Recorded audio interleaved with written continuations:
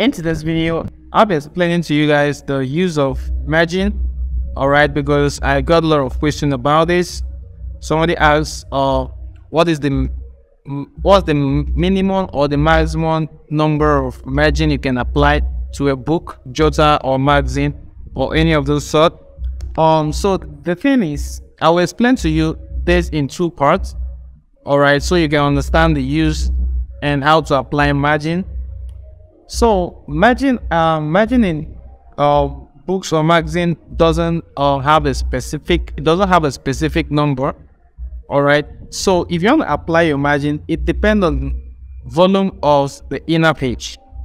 All right, if your inner page has more volume, that will determine the number of margin you have. Because if I give you a specific number that, okay, this is the specific number of margin you should be applying on your design.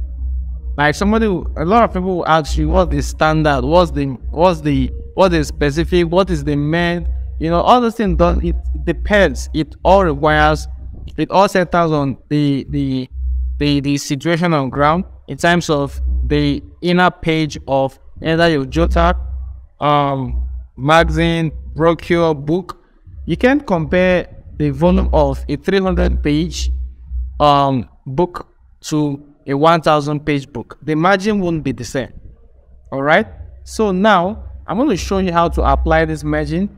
So if you're applying the margin, please always make sure you understand and know the quantity of inner pages you are working with before applying any margin of your choice.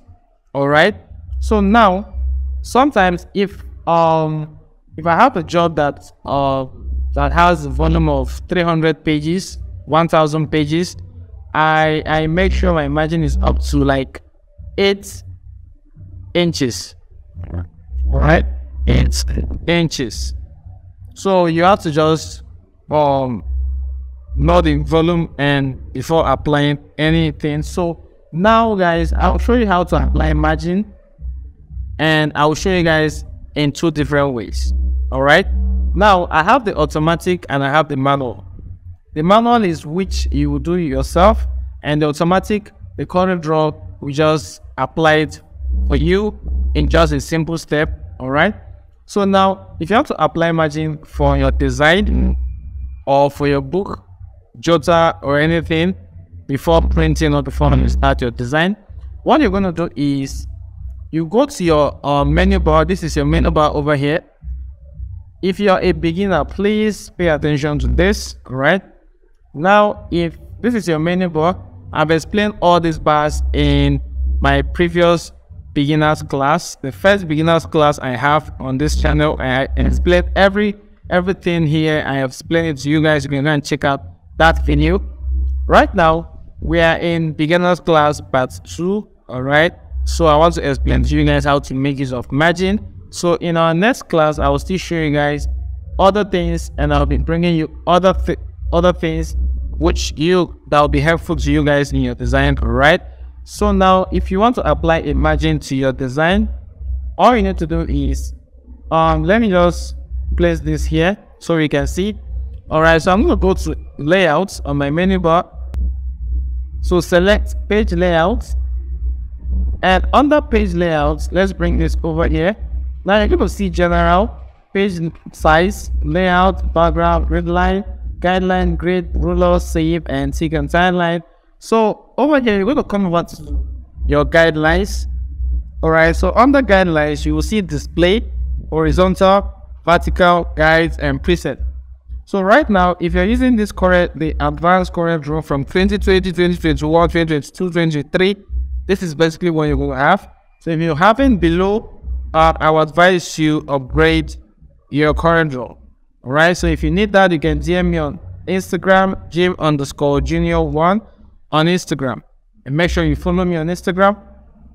All right, so now you will see preset. So come back to your preset. All right, if you come over to your preset, you're going to come over to this. You will see you have color presets. You will see user defined preset. So under user defined preset, you will see margin. All right, you will see margin. All right. So now you will see if, okay, I've set this before, so I'm going to just put it to 0, 0, which this is how it normally comes. All right. You will see this as 0, 0. So we have the top, we have the left, we have the bottom, we have the right. So always make sure it's at inches. All right. You can use anything, pixels, inches, but normally it's on inches if you're designing a book cover, or if you're designing a book layout or magazine layout. Anything of your choice should be on inches. All right. Now let's assume we're making use of 8 inches of margin. All right. So just make sure it's on 0.8. Don't just come here and put 8. Put it to 0.8. Let it be 0.8 up, 0.8 down. All right. So anything you apply to this automatically apply to this. You understand? This is what you're going to have. All right. Now, if you do that, let's click on preview and see what we're going to have. As you can see, guys, it has applied itself over here. All right. So we can remove this corner and click on preview. So this is what you're going to have. All right. So now let's click on, let's say we are making use of 0.5 or 0.5. All right. So let's click on preview and see. As you can see, it has applied itself.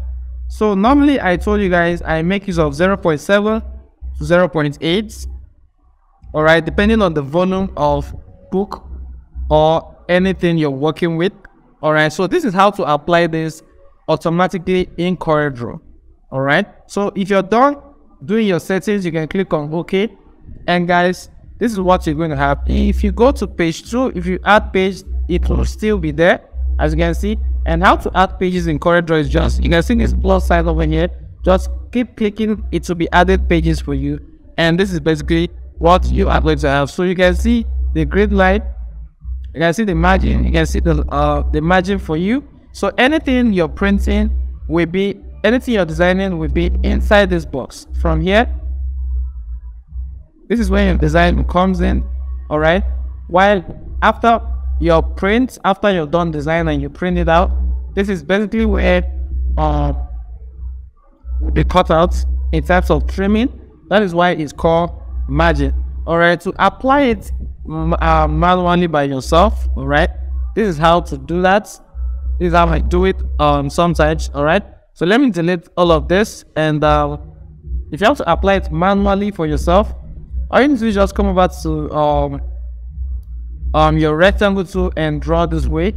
So once you do that, make sure it's come over to your property bar and your unit is on inches, like I said. Then select this, change this to 0.7 by 0.7, depending on the volume of your inner page, like I said. All right. So now what you need to do is just, first of all, let me come over to this and draw a box just right here, and make sure it has the same frame size. All right. It has the same frame size. All right. If you have a lower version, you can just double click on this rectangle to come this way. Now, if you select this box, all right, holding your shift on your keyboard, then select this, select the frame you have here, then press letter T to take it to the top, then letter L to take it to the left, that is alignment, left and right alignment. Then you can just drag this ruler over here and bring another one here. So your ruler is located on the top right, on the top, and the top on also the left hand side, close to your tools bar. All right. So if you select this word, hold shift, select this, press letter B on your keyboard, and this is what you're going to have to take it down there, and just bring in your ruler over here and select this, hold shift, press this, select everything, and press letter R to take it to the right, and bring in your ruler just right here. And guys, this is how to apply this. You can delete this. This is how to apply this manually in CorelDraw. So if you want it as fast as you want, you can just do the automatic And guys, if you love this video, please don't forget, drop me a comment. If you have any question, give this video a thumbs up. Please guys, share this video and make sure you subscribe to this channel. Please guys, subscribe so that we'll keep progressing, all right? And you have more and more content coming up. And see you guys in my next video.